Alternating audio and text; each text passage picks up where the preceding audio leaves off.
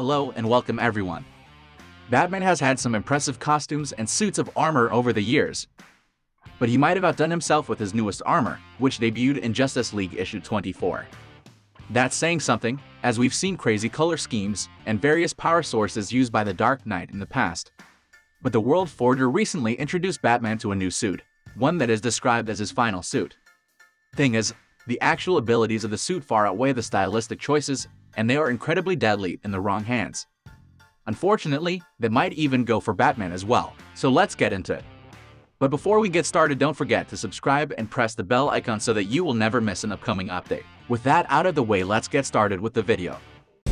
What are your superpowers again? I'm rich.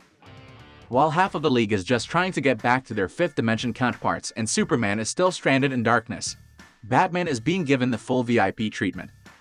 It turns out the World Forger wants Batman to finish what his fifth dimension counterpart started, and Batman learns that he designed a chair from element X that allows him to see into other people's hearts. The chair was designed so they could figure out who was on their side and win the initial war, but Batman took the idea further and ended up designing the final bat suit around the chair. It sent further than the chair in its abilities too, as it not only could see into people's hearts and minds but could also change them and rewrite them cell by cell. Batman figures out that the current Justice League in this universe did actually choose this destiny but had their minds and hearts altered by the final Batsuit. Batman manages to repair the damage to the suit from its last battle, and as his fellow Leaguers return, he surprises them in the final Batsuit, though he gives the impression that he's not on their side.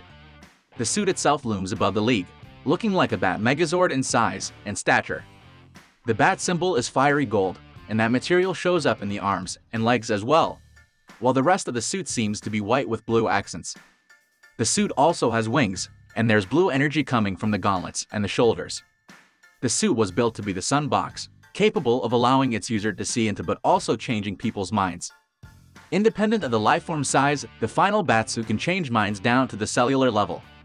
So up until this point, the suit only seemed to only be the ultimate mind-altering machine, but as he fights the rest of the League we can see that the suit is capable of more.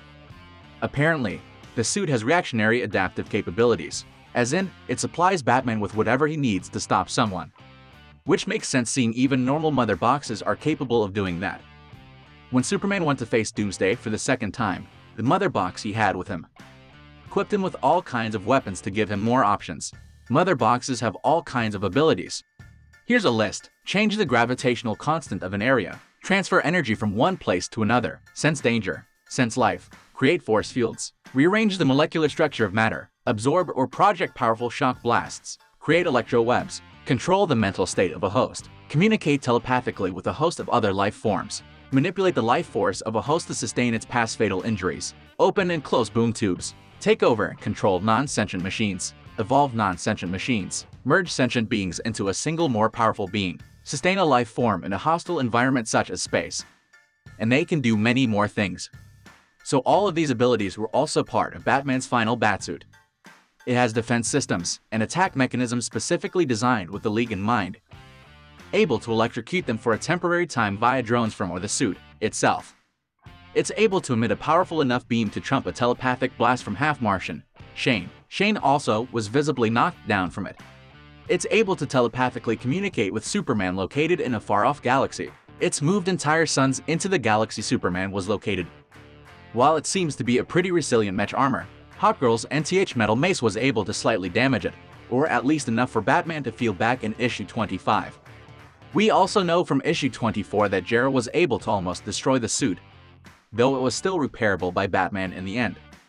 Granted, it's not explained just how Stereo does so. In principle, it can take on god-level characters. I've seen in comics gods that were beaten to a mess, being healed by a mother box. But because godly power varies a lot in DC, I can't really tell you who exactly the suit can defeat and not defeat. And with that, we will bring this video to an end. Let me know your thoughts in the comments. Thanks for watching. See you in the next one.